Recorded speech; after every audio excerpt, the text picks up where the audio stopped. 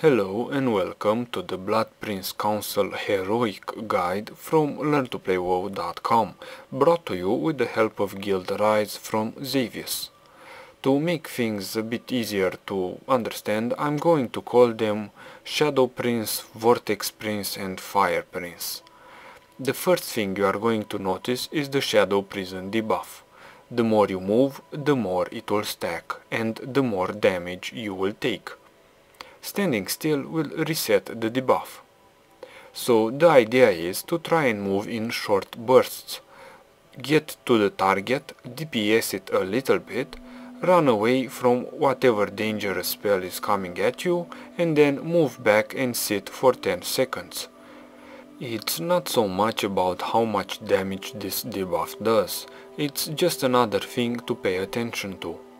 Don't spend your time focusing too much on this debuff. It is there just to annoy you. Focus on the two important spells of this battle, Shock Vortex and Fireball. The Shadow Prison debuff does an extra 500 damage for each stack, so it starts becoming dangerous at around 10 stacks or more. That is when you will also get a DBM warning. When you get that warning, stop moving unless you are doing something important like running away from a fireball. Everyone will get affected except for the Shadow Prince tank, who can still move relatively free to get to his dark nuclei. For the Shadow Prince we used a normal tank and not a ranged one. We used a Death Knight, as Death Knights are good at taking spell damage. Having a normal tank is more safe and reduces problems with threat. DPSing the Shadow Prince is now one of the more relaxing moments of this battle. Given this Shadow Prison debuff and the inability to move so much, having good spread out positions, assignments for ranged, healers and melees can help a lot in this battle. Yes, I also said melees. They need to run out and spread on the empowered Shock Vortex. If on normal mode this wasn't so much of a problem, on heroic things are a bit more tough. You have to avoid melees running into each other or into ranged.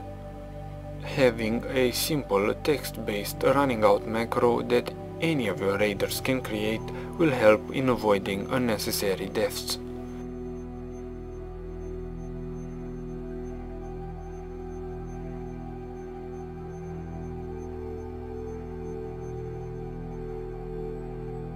Ranged and healers can copy their assigned positions from, let's say, Saurfang. As good as fixed positions may be for avoiding empowered Shock Vortex and Shadow Prison damage, the randomness of the non-empowered Shock Vortexes, Fireballs and Kinetic Bombs means you will have to adapt for each situation. The non-empowered Shock Vortexes are the white whirly things that players leave on the floor. When one gets too close to these, they get a knockback effect and take some damage. Then they have to run in and out again, and running like that makes you take extra damage. Pay attention to the players saying Shock Vortex on me. This is important while DPSing the Fire Prince. If the Vortex is on the melee, the tank plus the Prince plus the melee need to move to a side. If the Shock Vortex is on a ranged, just the same, stay clear of the area. The time between the fireballs is longer than the time needed for the Shadow Prison debuff to reset itself, so melees can run under the fireballs, absorb some damage, get back in, get the debuff reset, then move back out. For absorbing fireball damage, there is another thing ranged and healers can do. They can stay grouped up during this phase, and the ranged that gets targeted for the fireball runs out of the group.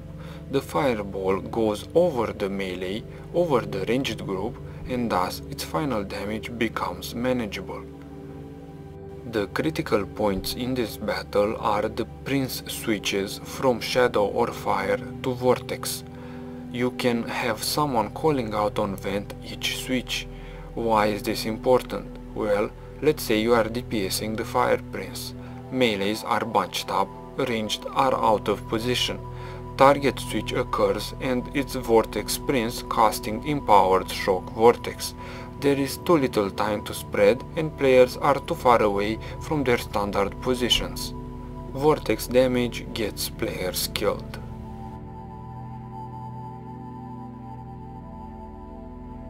There isn't much you can do against this, just spread out before each change coming from Fire or Shadow Prince. Watch the target switch timer and vortex timer. Additionally, must dispel the targets of glittering sparks as they will be slowed. From add-ons DBM, Ice Crown, the Crimson Hole, Blood Prince Council, bars, you can take out some of the timers that don't interest you, and just keep target switch and vortex.